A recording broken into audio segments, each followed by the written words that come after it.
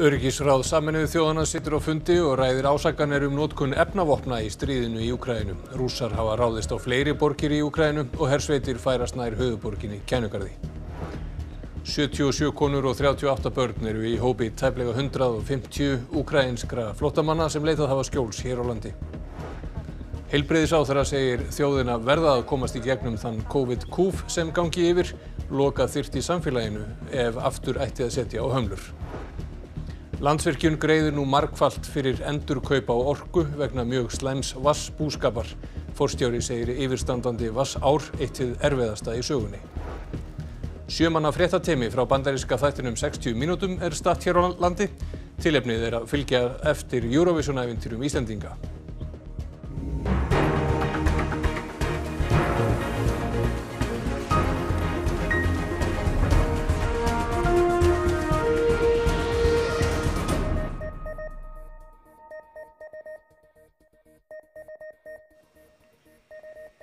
Gott kvöld.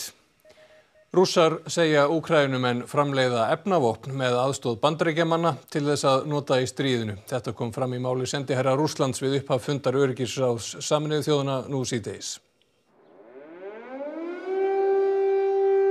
Þrátt fyrir að rússneskar hersveitir færist sífellt nær höfuðborginni og sprengjum sé varpað á fleiri borgir, virðast Úkraínumenn enn trúa því að þeir muni hafa betur í þessu stríði.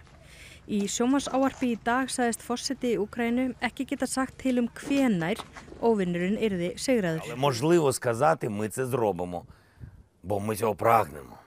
Бо стратегічного перелому ми вже досягли, ми вже йдемо до нашої мети, до нашої перемоги.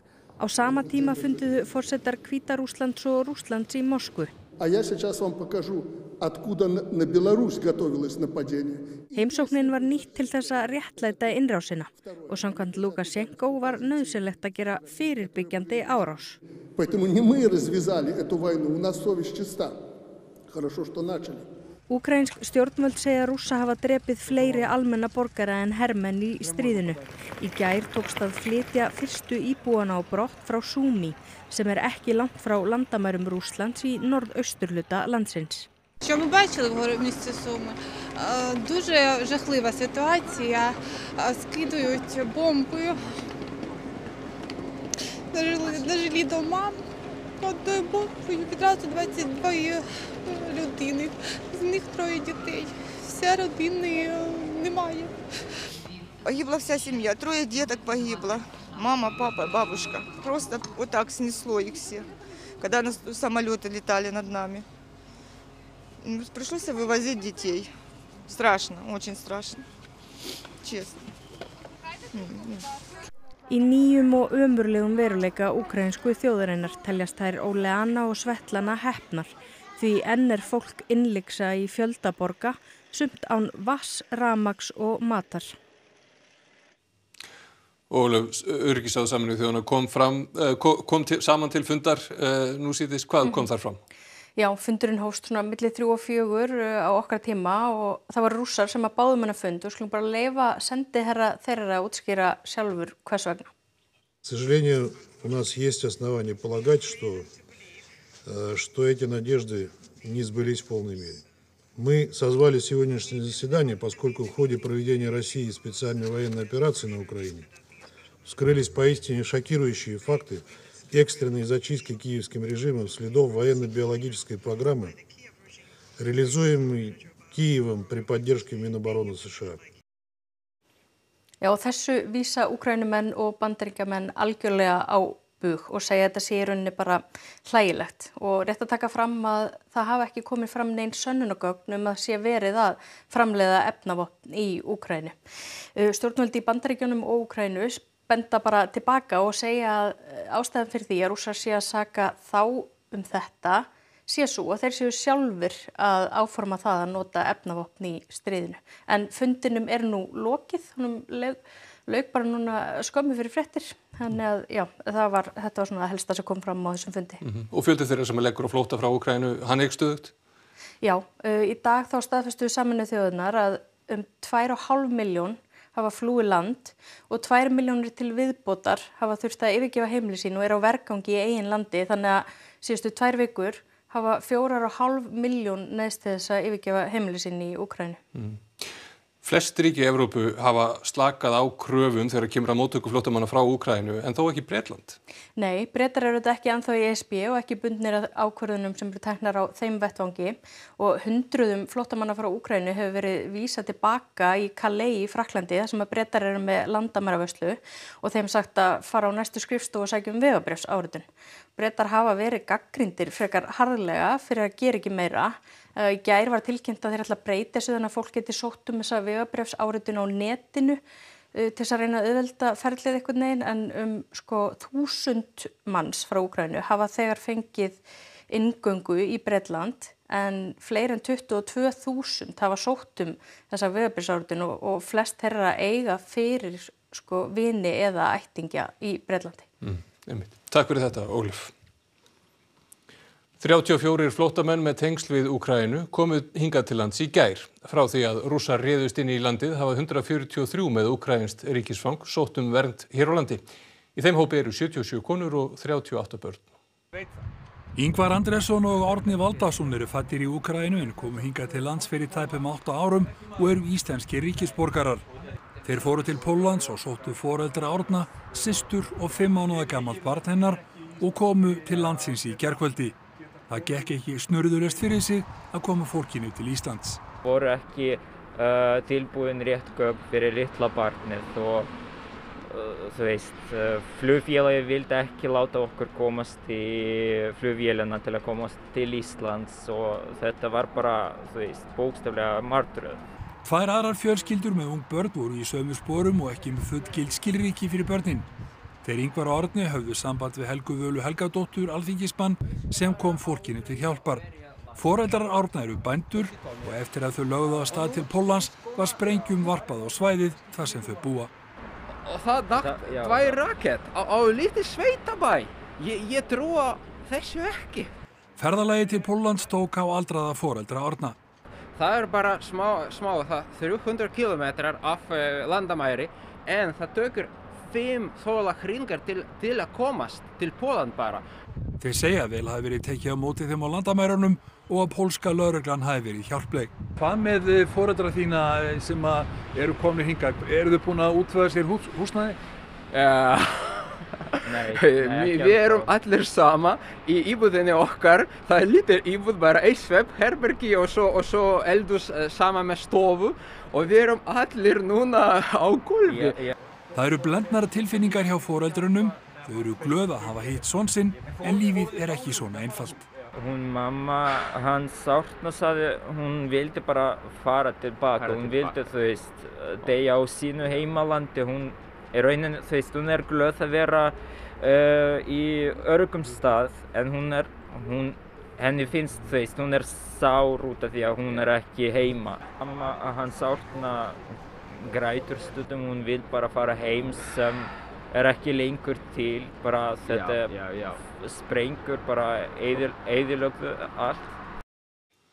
Og forsætisráðherra segir bæði þörf á skammtíma og langtíma aðgerðum til að taka á móti þeim fjölda sem hingað kemur frá Úkraínu. Ekki ljóst hver kostnaður verður við móttöku flóttafólksins en fjármálaráðherra segir að með því að virkja sérstaka lagagrein fyrsta sinni lýsi stjórnvöld sig reiðubúin til að axla talsverðan kostnað gerist þess þörf. Málefni flóttafólks voru til umræðu í ríkisstjórn í morgun. Forsætisráðherra segir velvilja almennings, sveitarfélaga og félagasamtaka skipta sköpum. Verkefni sé stórt.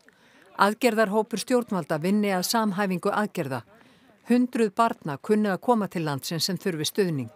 Skólasamfélagið sé í viðbragðsstöðu. Það liggur alveg fyrir að við munum þurfa að tryggja það að við séum með viðeigandi stuðning. Og annað sem er svona breyta í þessu er að við vitum auðvitað ekkert hversu lengi þessi átök dragast á langinn. Auðvitað vill það helst geta bara aftur snúið til síns lífs eins og við myndum öll vilja en dragist þessi átök á langinn þá er engin leið að segja til það hvernig það getur tekist til. Þannig að við þurfum í raun og veru að vera bæði með skammtíma aðgerðir og langtíma aðgerðir í þessu. Já, við höfum þegar tekið ákvörðun að virkja ákveðna grein lagana sem ekki hefur áður verið virkjuð og galopnar fyrir komu flóttamanna og það gerðum við vitandi vits að það geti kostað ríkissjóð einhverja fjármuni en við metum stöðuna bara einfallega þannig að sá kostnaður væri afskaplega léttvægur í samhengi þeirra hörmunga sem við erum að reyna að koma til móts við eða að leyna þjáninga fólk sem á flótta. En við erum með þessu búin að segja að við erum reiðubúin til að taka okkur talsverðan kostnað ef þess gerist þörf. Verkefnin sem fylgja komu fólks á flótta frá Úkraínu eru mjög fjölbreytt. Vinnuhópur margra ráðuneyta vinnur að því að ná utan verkefnið. Allt frá því að skoða heilsufar fólksins, félagslega þjónustu, húsnæði og allt sem viðvíkur börnum, þetta bara mjög stórt mál. Einn angi málsins snýr að gæludýrum. Á ríkisstjórnarfundi í dag kom fram að fjölmargar fyrirspurnir hafa borist þar og það tengt stríðsátökum í Úkraínu. Almennt ástand tengt hundaæði og öðrum sjúkdómum annað þar en á Íslandi. Það kallar á ráðstafanir hér á landi. Landsréttur staðfesti í dag dóm Héraðsdóms Reykjavíkur í máli Þorsteins Más Baldvinssonar þar sem Seðlabanka Íslands var gert að greiða honum tæpar 2,7 milljónir í skaða og miskabætur vegna Samherjamálsins svokallaða. Landsréttur staðfesti einnig dóm Héraðsdóms þar sem Seðlabankinn var sýknaður af skaðabótakröfu Samherja. Dómsmálið varðar þá ákvörðun Seðlabankans að sekta Samherja 15 milljónir fyrir meint brot á gjaldeyrislögum en sektin var afturkölluð eftir að í ljós kom að engin gild refsiheimild var til staðar í lögum. Heilbrigðisráðherra segir þjóðina verða að fara í gegnum þann tímabundna kúf sem nú gangi yfir í COVID-smitum. Helmingur smita verði inni á spítölum sem gerir stöðuna flóknari og reynir verulega á. 88 manns liggja á Landspítalanum með COVID-sýkingu. Margir sem eru veikir fyrir hafa smitast í þessari bylgju faraldursins og smitt hafa aldrei verið fleiri en nú. Og það þetta kannski sem að gerast að það eru svo víðtæk smitt inni á heilbrigðisstofnunum. Þetta það smittandi en á móti kemur að því að nefndi nú góða bólusetningarstöðu. Við getum nefnt COVID-göngudeildin hefur svona haldið með útsjónarsemi og hugviti fólki frá því að þurfa að leggjast inn en nú eru smittin að komast inn það bil helmingurinn af þeim sem eru til að mynda inn á Landspítalanum eru smitt inn á stofnunum þar sem fólk liggur veikt fyrir og það sannarlega flækir aðeins stöðuna en þetta tímabundi, við verðum að horfa til þess og verðum bara að fara í gegnum þetta. Kemur til greina að setja einhverjar hömlur á aftur eða ætlum við að hafa þetta frjálst áfram? Ég finnst nú blasa við að við þyrftum nánast bara að loka samfélaginu ef við ætlum og það tækir svona langan tíma að við þurfum bara að halda þetta út. Það staðan eins og hann í dag en við ræðum þetta á hverjum einasta degi og ég skal alveg viðurkenna að þetta hefur maður alltaf áhyggjur af stöðunni. Willum Þór segir alltaf mega velta fyrir sér hvort hefði verið að halda smitum niðri með lengri samkomutakmörkunum. En takmarkanir hafi verið hættar að skila árangri. Nú reyna á hvern og einn að sinna smitvörnum. Landsvirkjun segir að yfirstandandi vatnsár sé eitt hið erfiðasta í sögu fyrirtækisins. Grípa þurfi til kostnaðarsamra aðgerða til að tryggja aðgang almennings að forgangsorku.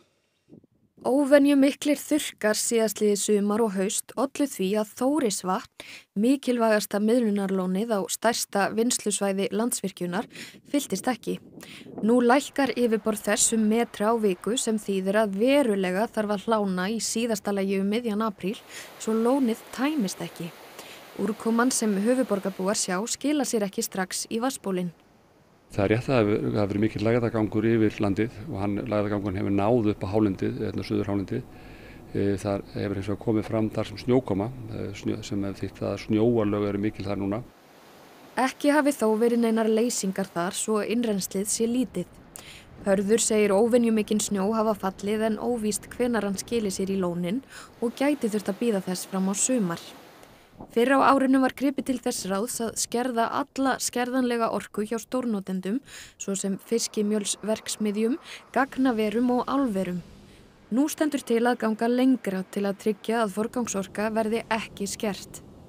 Til viðbótar þessu höfum við ákvað í samningum við suma okkar viðskiptavina að við getum keypt tilbaka forgangsorku og við höfum nú virkjað ákvæði í þeim samningum sem við getum gert það og erum að hefja endurkaup. Hvað kostar þetta Landsvirkjun?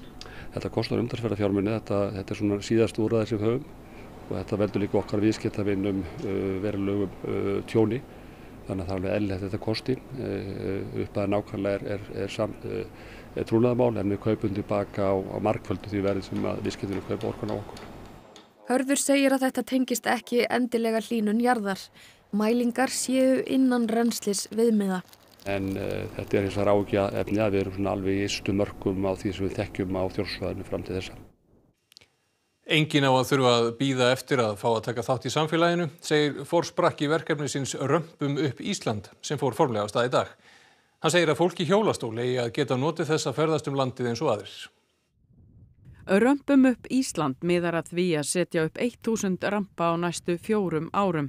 Sjóður hefur verið stofnaður til að standa straum af kostnaði fyrir verslunar- og veitingahúsaeigendur sem taka þátt. Að baki honum standa Haraldur Þorleifsson hvatamaður verkefnisins, ríkið, sveitafélög, fyrirtæki og einstaklingar. Með römpunum eykst aðgengi fólks í hjólastól og reynslan af verkefninu Römpum upp Reykjavík er góð.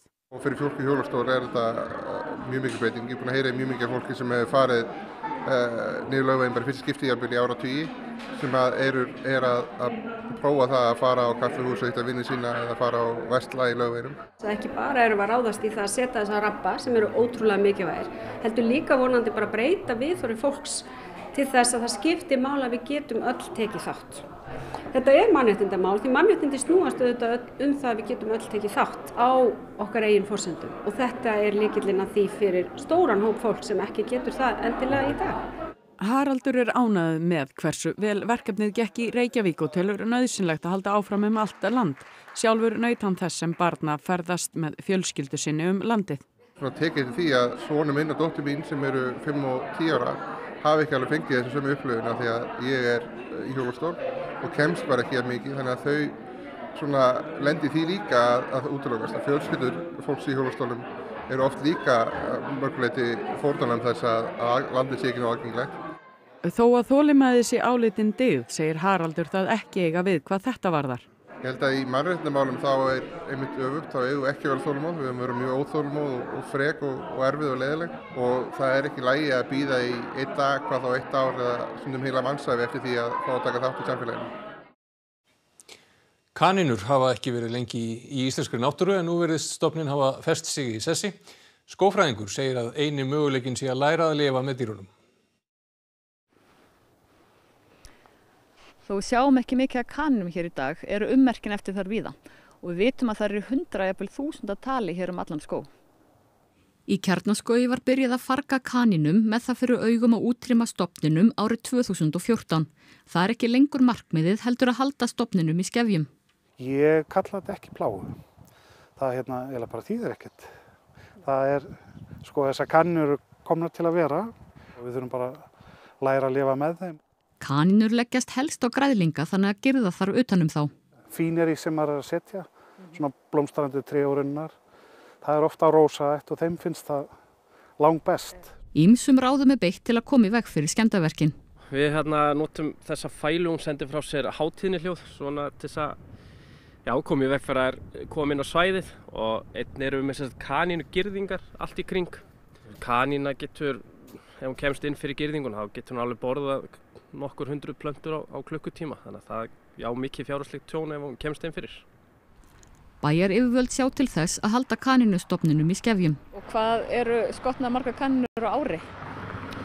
Það er ofsalega misjafnt. Ég getur sagt nokkur 100, frá upphafi tekst að fara nálgast 3000. Það séu helst skógræktarsjónarmið sem ráði því að dýrunum er fargað. Almenningu virðist hafa gaman af villtum kanínum. Mér finnst það bara frábært að leyfa þeim að lifa hér og villtum kanínum, yndislegt að skoða þær og svona, en það ekki. Og svo var mér sagt að þær væru teknar og drefnar. Og hvað veist þér um það? Mér fannst það bara alveg skelfilegt. Þetta er svona ást og hatur. Ég held að það sé best lýst þannig. Úr karínum í Eurovision. Ást Íslendinga á Eurovision heldur áfram að vekja áhuga út fyrir landsteinana. Bandaríski fréttaskýringaþátturinn 60 Minutes hefur sent sitt fólk til landsins til að fylgjast með söngvakeppninni í ár. 7 manna tökulið bandaríska fréttaskýringaþáttarins 60 mínútur með fréttamannin John Wertheim í broddi fylkingar er hér á landi. Ætlunin að fylgjast með úrslitum söngvakeppninnar sem fara fram á laugardag og ræða við mann og annan hvaðan þessi mikli áhugi Íslendinga á Eurovision kemur. Tried to find a country where there's real disproportionate passion for this event, and the more we researched it, the more we thought this would be a great place to base our story. Verðum furðar sig á því að landarans hafi ekki fallið fyrir Eurovision enn sem komið Það hljóti þó að vera tímaspursmál. What I'm struck by is how this isn't a fad, right? This isn't a show that's popular and then a few years later it's off the air. Decades and decades and decades, and it only seems to grow. And it's precisely the kind of thing Americans would fall in love with. Tökuliðið lætur ekki staðar numið við að fylgjast með keppninni hér heima því það ætlar að fylgja íslenska framlaginu í Eurovision til Ítalíu. It's like the World Cup, it's like the Olympics for song, but Americans don't know. Everybody I say I'm doing a story on Eurovision, and they say, "Remind me what that is again." So we'll hopefully be introducing it to an American audience. Oft hafi verið þörf fyrir eitthvað til að sameinast yfir, en nú sé nauðsyn. We always talk about how fractured we are now, and we're all on our phones and in our silos of social media. It's not so many events that everyone comes together to watch anymore. So it makes us all the more astonishing at a time when we'll take all the uniting we can get. Og í Kastljósinu í kvöld verður farið í heimsókn til Akranes og fjallað hryllingsmyndahátíð, pólska leiksýningu og rætt við sænska Eurovision keppandan Tusse sem verður gestur söngvakeppninnar á morgun. En þá ætlum við að líta til veðurs. Sunnanátt verður ríkjandi á landinu á morgun og verður vindur víða á bilinu 8 til 13 metrar á sekundu. Regna má með skúrum eða éljum sunnan- og vestanlands en björtu veðri í öðrum landshlutum. Austlægari vindátt á sunnudag og slydda eða rigning austalands seinni part dags en úrkomu lítið í öðrum landshlutum. Theodór Freyr Hervarsson veðurfræðingur fer yfir helgarveðrið að loknum íþróttafréttum sem Edda Sif Pálsdóttir sér í kvöld. Það risastór dagur framundan í handboltanum hér heima því leikið verður til úrslita í bikarkeppni karla og kvenna. Við förum yfir viðureignir morgundagsins. Keppni að ná hámarki á vetrarólympíumóti fatlaðra í Beijing og forráðamenn franska liðsins Paris Saint-Germain í vandræðum eftir ólæti í vikunni. Þá skulum við fara yfir það sem var helst í þessum fréttatíma. Öryggisráð Sameinuðu þjóðanna kom saman til fundar síðdegis til að ræða ásakanir notkun efnavopna í stríðinu í Úkraínu. Rússar hafa ráðist á fleiri borgir í Úkraínu og hersveitir færast nær höfuðborginni Kænugarði. 77 konur og 38 börn eru í hópi tæplega 150 úkraínskra flóttamanna sem leitað hafa skjóls hér á landi. Heilbrigðisráðherra segir þjóðina verða að komast í gegnum þann COVID-kúf sem gangi yfir. Loka þyrfti samfélaginu ef ætti að setja aftur hömlur. Landsvirkjun greiðir nú margfalt fyrir endurkaup á orku vegna mjög slæms vatnsbúskapar. Forstjóri segir yfirstandandi vatnsár eitt hið erfiðasta í sögunni. 7 manna fréttateymi frá bandaríska þættinum 60 mínútum statt hér á landi. Tilefnið að fylgja eftir Eurovision-ævintýrum Íslendinga. Næstu fréttir verða sagðar í útvarpi klukkan 10 í kvöld og vefurinn rúv.is uppfærður allan sólarhringinn. Þessum fréttatíma lokið, njótið helgarinnar og verið sæl.